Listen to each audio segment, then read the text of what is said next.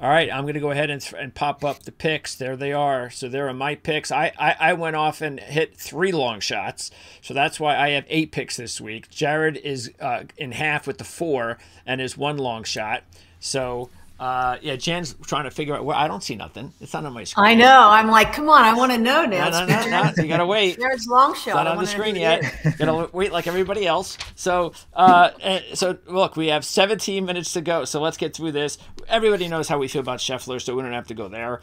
McIlroy, just quickly on McIlroy, his stats are terrible so far this year. I mean, he is just all over the place, and that bothers me. But keep in mind, the last time he had such a bad start to his PGA Tour season was 2018. And he had a very similar type of first 4 where he just didn't play well at all. His best in 2018 in the first 4 was 20th. He had 2 missed cuts and a 59th.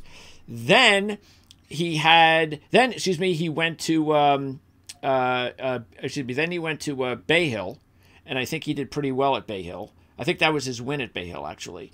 And so my point is that even though he had those first 4 that weren't very good, he turned it on at Bay Hill and won his first ever and only event at Bay Hill. So he's capable, because he's such a great player, of doing that. The problem is he's 12-1. You're getting much better odds. You're getting double odds with other players who are playing better than him. And that's why I still think it's kind of tough to take Rory this week. He's flashed like old, like classic Rory form on occasion, right? Like at Pebble Beach, he raced out to a lead on Thursday. Last week on Saturday, did he shoot like 30 on the back 9 or something? He's had too many bad holes, too many bogeys. He hasn't been consistent enough, and I don't think you can bet him at 12-1 with how he's playing right now.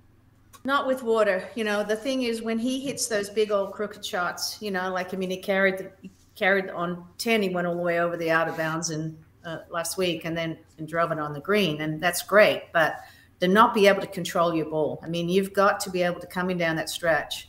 You've got to be able to control the ball, and right now he's going sideways. I mean, his swing, it really doesn't change that much, but there must be something. But he hits a big right to left, which the golf course suits right to left. But he's got too much hook in his shots right now, so I think he needs a little bit of technique work. And like you said, he's funny how you can't tell. He gets streaky. Maybe he'll do. I know he's really aiming at the Masters. So after this, I bet he takes off some time to figure out what's wrong. Last year, he changed his driver. Remember, he went to a shorter driver and he controlled it again because he was losing control. But his swing needs a little bit of work. Keep in mind, in his last 6 trips to TPC, 3 of them are miscuts. Wow. And 1 was a win. And that's typical of players, okay? Yeah. Because one of the other trends, in this field, there's not one player who has more than 4 career top 10s at TPC Sawgrass. Not one has more than 4. That just shows you how tough and inconsistent every player is on this golf course. All right, so next group, we have Schauffele, Thomas, Hovland, Homa. And Thomas is Jared's top pick. And Homa is my top pick. So nice. Homa, to me, is, like I said, I love the fact that he's gotten better each time here. 2 over, 6 under, 8 under, 6th, like you said, last year, 13th the year before that. He's also trending the same way this year. Miscut, 16th, 8th in his last 3. The combination, I love that. Yeah. Meanwhile, Thomas, again, the only thing with Thomas is he's won this before. So he'd have to win it 2 times in the next 3 years. That's a little bit difficult to do. He's also not played particularly well the last 2 years here, but throw out the miscut at Genesis when he was partnered with Tiger for the first couple of days, the first day. The fact is that he's been really good. Yeah, just going back to your Homa pick, which I love. I always love Homa bets. He had some nice finishes in California, as he usually does. He really wasn't hitting it great, and the numbers kind of back that up. He said after his Sunday round at Bay Hill that he kind of felt like he turned a corner, and he liked how he was hitting it at Bay Hill, and his stats were a bit better there. So everything's sort of trending in the right direction for Homa, including how he's performed at this course. So I love that pick. Yeah, Thomas is my top pick. You look at those 3 top 10 lists we looked at: course history, total strokes gained this year, and Florida courses. two guys appear on the top 10 on all three of those lists. One is Scotty Scheffler. The other is Justin Thomas. I think, it's just a good course fit for him. I like him on these, accuracy courses. I think you have to hit a lot of different types of shots here. Wouldn't you agree with that, Jan? You got to kind of be able to work it both ways. Justin Thomas can do that. As we said, he's a really good short game player. I just think Greg and I have been saying really for the past couple months now that we think Thomas is trending towards a win, just the way he's been playing so far this year. Well, plus he lives at a golf course where it has the same grass on the greens, so that part helps too. Because he's the course that the Bears Club, they do the same thing. They have Tiff Eagle with Overseer with Poa, so they can at least practice there. So that helps. Go ahead. No, so that part helps. I don't know that I know he's so desperate to win. I don't know that the ones that haven't won are so desperate to win that I don't know. It's hard. Well, that includes Schauffele. He hasn't won since 2022. Yeah. He is runner-up at 14 under par in his first appearance here, which is almost impossible to do. And then his last three appearances after that, miscut. And then he was 19th last year. So, but he's just, I don't know. I do think that there's something to that, especially with Schauffele and Cantlay. We saw that at Genesis. They're starting to maybe feel it when they're getting close to another win because it's been so long. And then Hovland, I also think Hovland's statistics so far haven't been all that great, but he did get a little bit better for a time last week, but he was just too inconsistent last week as well. But his experiences here have also been very good. Miscut, 9th and 3rd. So he's really been playing well here the last 2 years. But again, I just don't know. The way he's playing, it doesn't fit with the type of player that needs to win at Players. Right. Well, again, his short game, he's any weakness, even though his bunker plays improved, his chipping's not great. I mean, it's the weakest part of his game. Everything is great, but I mean, I guess the weakest part of his game is still his short game. And it improved. It was better last year, and then he switched coaches again, right, Jan? He switched short game coaches here. He got rid of who he was using last year, and now it's kind of taking a step back again. So that's been disappointing to see. That's weird. Yeah. All right. Next grouping, you got Cantlay, Morikawa, Spieth. Let's just quickly with those three. Again, as I mentioned with Cantlay, hasn't won since 2022. No top 15s. 3 miscuts out of the last 4 years. So I just can't go there. And then you got Spieth. He's also just been a little bit too inconsistent lately. I don't know what's going on there. And he's only made 4 of 9 career cuts at Players. So I just don't think he can go with Spieth. And Morikawa was 13th last year. That was that was his best showing. But there's also, Morikawa's game just has not been the same for the past year and now a few months. No, I thought once he got married, he settled down. But that, I don't know. And plus he's another one that, short game wise, that if anything, there's a little kink in that. And, you've got to be able to hit all those shots at that golf course. As you get some pretty, and plus you remember again, he's a West Coast man, and that grass is hard. I remember talking to Phil about chipping in a Bermuda, and he's like, I think I'm a brilliant chipper. I said, you are, but he goes, this grass, when it starts to get a little bit ratty, as it starts to transition, you hit the shot and it just disappears into sand, and it's so hard. You really have to be coming in so shallow, and if it's long grass as well, and it's such a hard shot to play. You have to I'm used to it because obviously I'm in Florida, and it is tough. All right. Next group, we have Matsuyama, Zalatoris, Ludwig at 35-1. That's his new name on this show because he's confusing us with his last name. But Matsuyama, again, if it's not for that Sunday potential injury deal, he's in my picks. So he's definitely a big-time option because he has 6 top 25s out of 8 appearances. That's as good as you're going to see from anybody here at Players. He only won top 5, though, but that was last year when he was 5th. And he's coming in, obviously playing really well after the win and looked really good last week until we don't know if he's a little bit banged up. And then Zalatoris, of course. Come on, you're still getting 35-1 with Zalatoris, which is awesome, which is, again, why he's in my picks. Yeah, he's 35-1. Is he still 35? Now, I don't think he's going to be 35-1 in most sports books, but he's 35-1 here at DraftKings. And gosh, he is. and obviously he's playing great. I mean, he had a four-shot lead last week. It looked like he was going to five shot lead. It looked like he was going to be the one that was going to run away with it, but unfortunately, did not play well late on Saturday, and then had nothing on Sunday. Yeah, it's a very similar golf course. There's some holes where if you miss a shot at the wrong time, you're going to be it's a double, because you're in the water. It's not just out of the long grass. You miss hit a shot and you're done. So I like Zalatoris right now. I mean, he's definitely on my list, but I don't know. I'm actually getting more confused. I mean, I like Matsuyama again, but I just think chipping. He's putting so much better now that he can practice his putting. And he lives here. He's got a place in Orlando for the winter, so he's been used to this grass. He was also the first round leader the COVID year that got canceled. I remember because I bet him that year, and I was very excited in the tournament. Yeah. I mean, keep in mind though, as with the water, and it's a difficult course, some difficult holes. It is an easier golf course than Bay Hill. So it's not even close. So the last several years even, we've had, 17 under, 15 under, 14 under. So that's much different than what you're – so even though it's tough, it's not as tough. And that will, make it a little bit forgiving. But still, you better be on top of your game with all the potential hazards out there. Okay.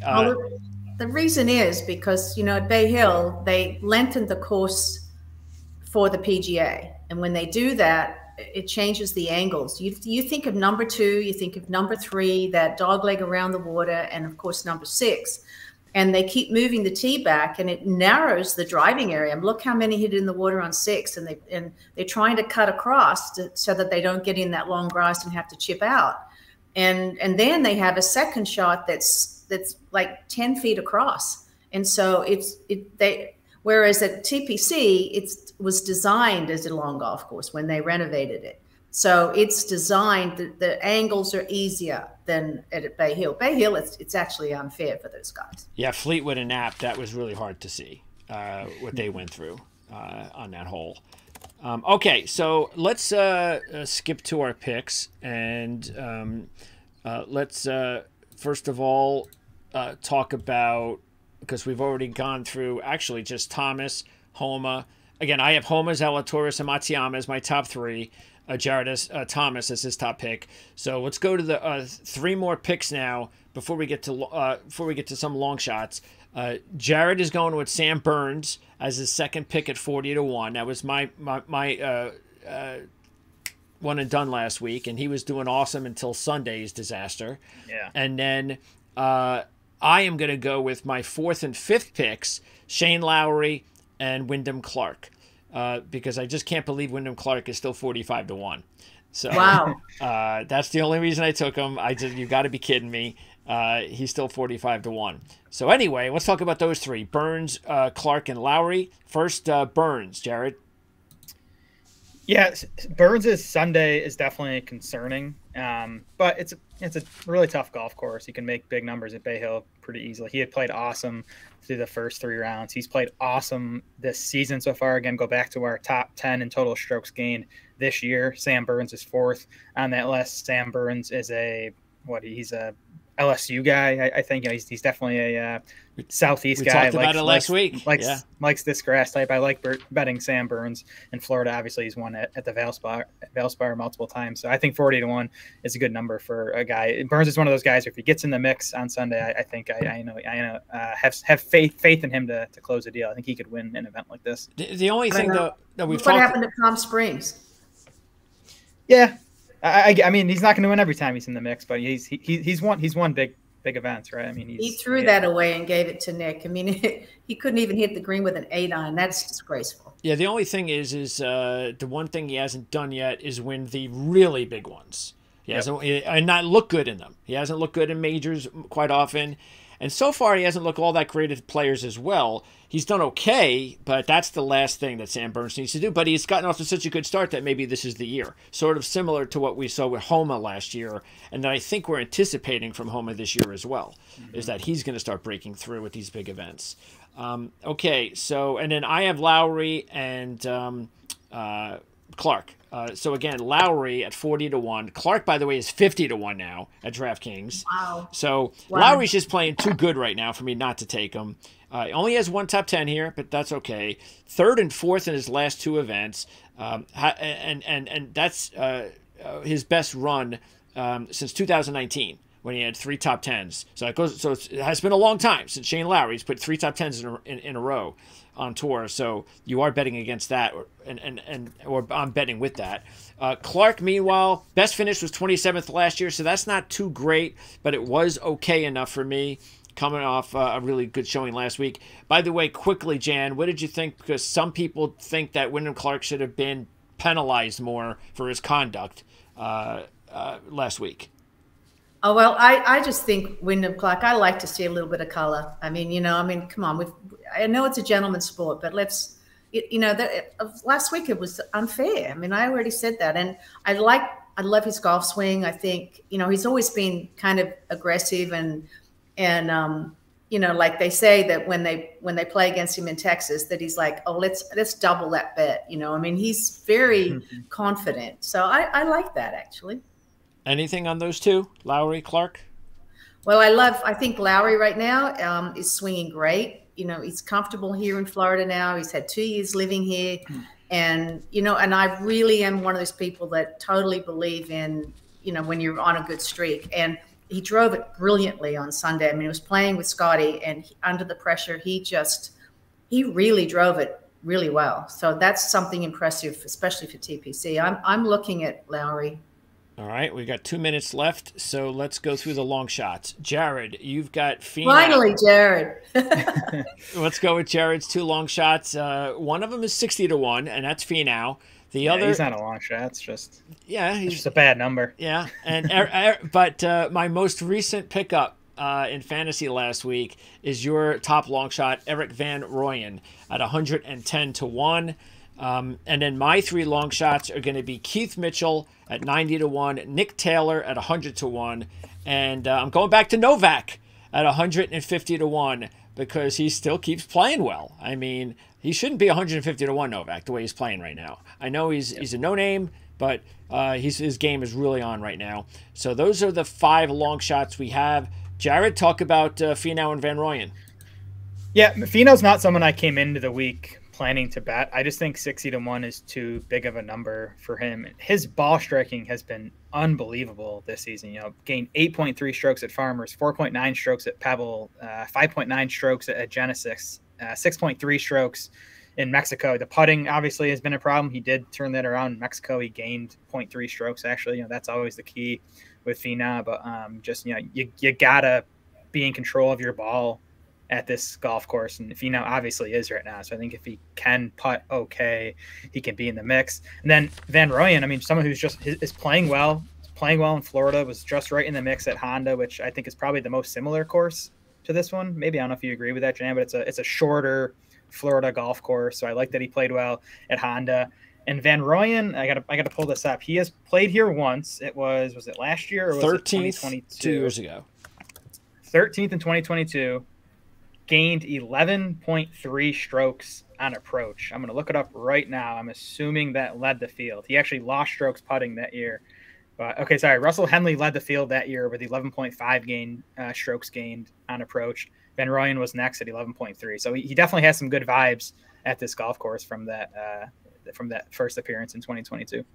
6 top 25s in his last 8 this year, with 2 top 10s in that runner-up you're talking about. He was 25th last week. And by the way, I went with Mitchell because he's also playing pretty well, like he normally has done lately at this time of year.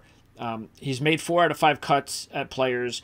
He's coming in with 3 straight top 20s, 1 top 10, and then the other guys, I mean, I don't think Taylor should be 100-1, which is why I took him. I mean, he's starting to now show that consistency that we've been waiting for. Yeah. Solid 12th last week. Just 1 top 20 here. And he's missed a couple of cuts, but he's also made 3 of them. And then, Novak, again, like I said, I just think that because he was 180-1 to start the week, his stroked gain stats are excellent so far this year.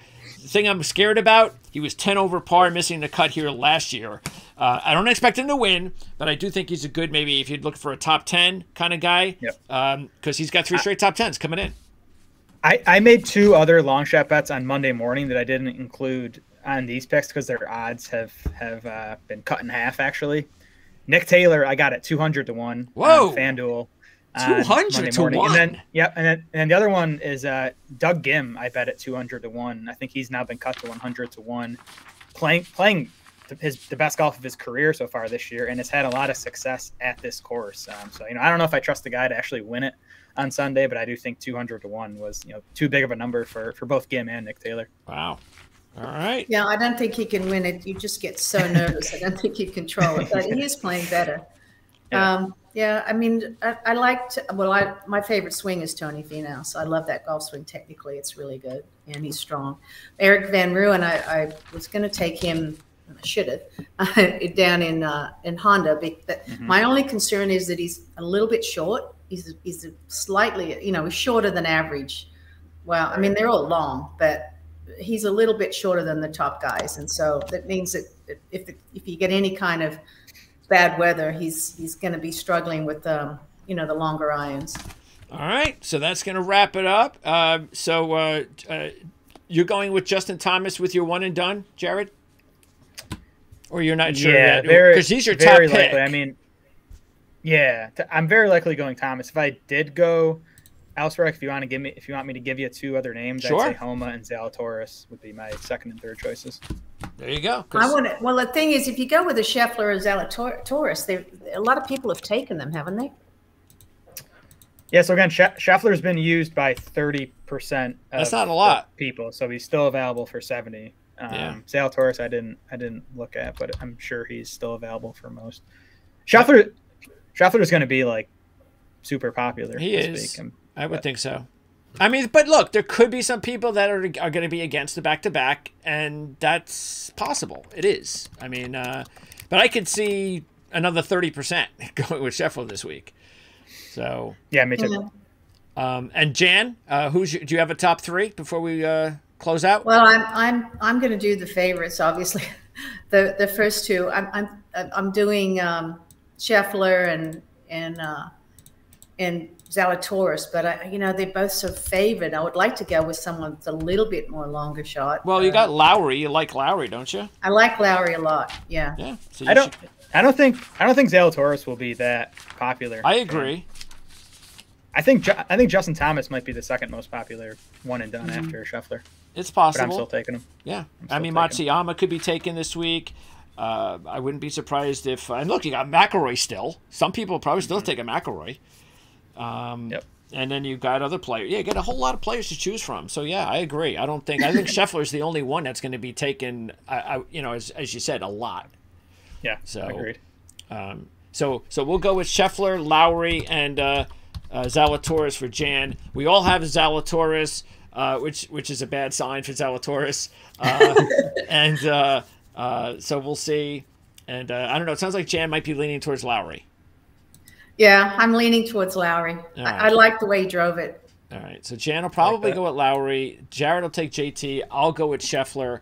And we'll be back. Jan will be back next week. Next week. Valspar next week. Yep. So she's not going to be.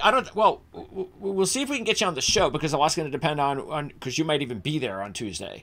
So I'll be there Tuesday and Wednesday filming swings, and then and Monday I play in the Celebrity Pro-Am. So you'll be busy next week. 3 days I'm done. Yeah. So either way, if we don't get you on the show next week, we're definitely going to get all of the video that you're going to bring from Valspar that we'll post on the channel. And then, of course, we'll definitely see you for the Masters coverage because you are going out to Augusta. And we'll obviously be letting people know how we're going to, swing that because they're not going to let you do a whole lot that Valspar will. So, all right, guys. Appreciate it. I know you all both have to run, so we'll see you soon.